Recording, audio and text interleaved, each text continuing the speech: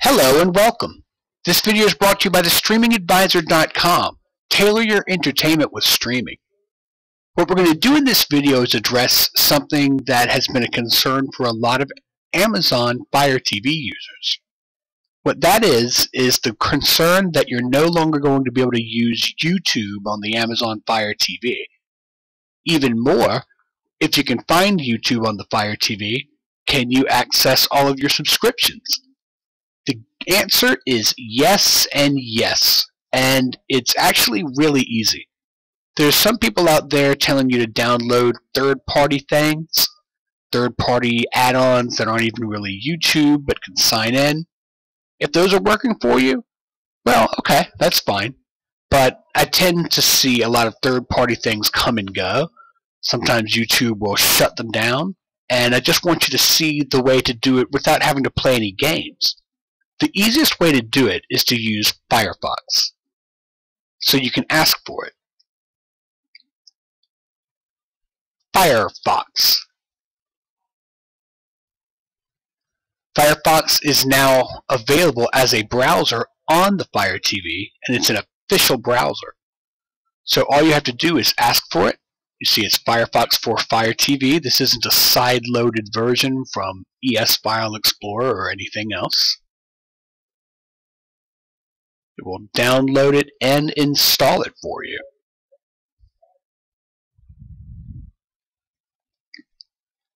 And we'll go ahead and open it from here.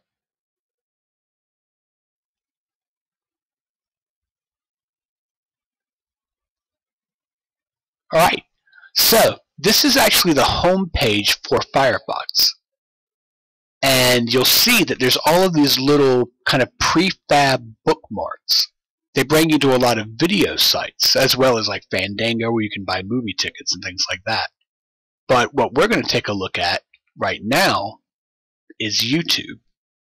And this is really cool. You just click on the YouTube section here, and it's going to open it up directly into a YouTube experience that feels like the full-on YouTube app. And it gives you an idea that you can sign in right here. If you do say you want to sign in, it's going to prompt you to go here to YouTube/activate. Sorry, youtube.com/activate. You can read it for yourself. And when you're there, you type in that little note there, WFWDZTW4. And if you want to do that, all you got to do is follow those instructions. Now, if you're wondering, well, why is this able to work? That doesn't look like an app. Here's how. What the website is it's youtube.com. Let's see if we can go show you the whole thing really. It's accessing this. It's accessing youtube.com/TV. And you can actually do that on numerous devices. I'll show you what I mean. Just as an example, you can do it through the Silk browser, which doesn't have YouTube built in that way. Right now, I'm actually signed in. I'm actually at YouTube/TV, and you'll see I have my subscriptions.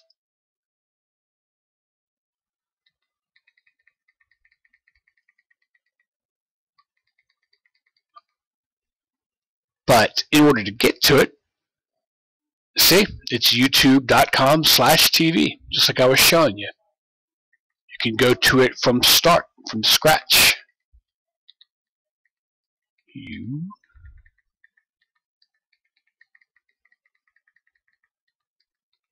So you can do this if you don't want to use the FireFox browser and you just want to stick with the Silk browser. .com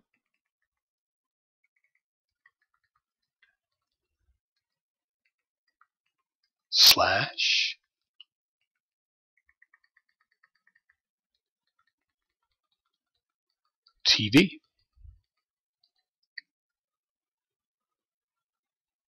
See, it's launching into it. Now, the reason you have to write /TV in on the browser is very important, and I'll show you what it is. A Because if you just go to youtube.com, it does not bring you to that kind of website. It brings you to like the mobile version of YouTube. At least that's what it does when you're using the browser here. If you're on your computer, it just brings you to the, the site for your computer. But if you go to youtube.com, we'll show you what it does.